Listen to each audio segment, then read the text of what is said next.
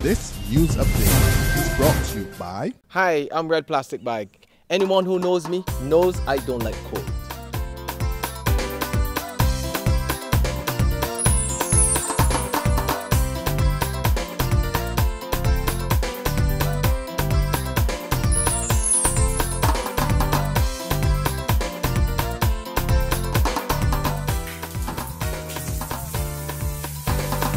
Sunshine reigns in my country. I love it. Catch the sun power.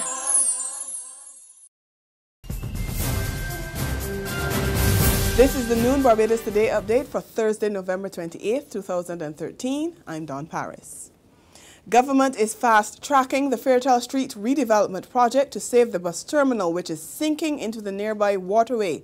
Agriculture Minister Dr. David Estwick says the committee overseeing the project has already met twice and will soon take a proposal to Cabinet for approval. The redevelopment includes an integrated bus terminal for public and private sector vehicles, shops, and a new public market. And construction of the multi-purpose sugar factory will begin early next year. Minister Estwick says government will sign a $200 million agreement with the Japanese Bank for International Cooperation next month. The facility will make value-added products rather than traditional sweeteners. The minister says moving in this direction is the right decision and will prevent 2,500 workers from going on the red line. He says the country will also save $35 million in foreign exchange.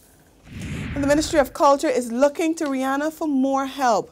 Minister Stephen Lashley wants the international pop star to work more closely with the ministry to develop the local cultural industry. Rihanna is a legend, and I'm anxious to work with her in ensuring that our cultural development can move in a direction where we have other persons who aspire to be icons in their own right, that they can have the opportunities to move in that direction. There's regional and international news after this short break.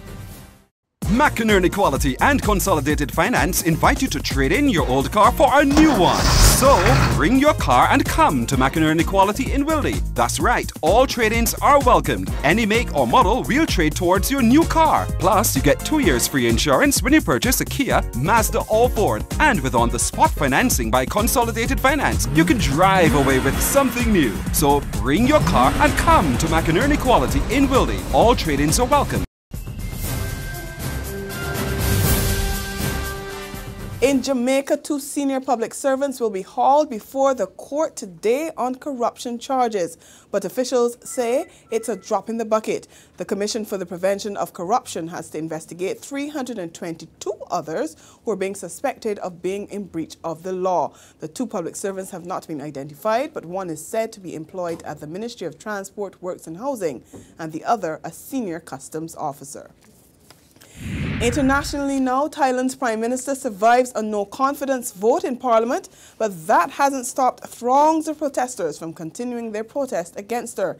Even after the 297 to 134 vote, demonstrations swelled in Bangkok. The Prime Minister has urged the protesters to end their demonstrations. She says their rallies could hurt the economy.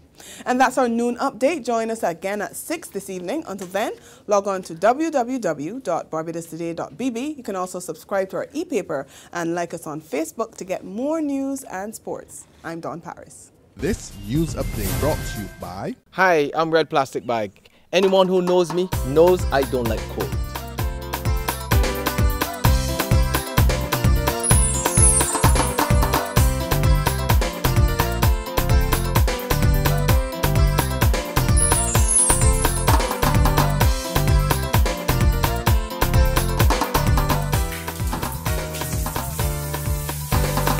Sunshine reigns in my country. I love it. Catch the sun power.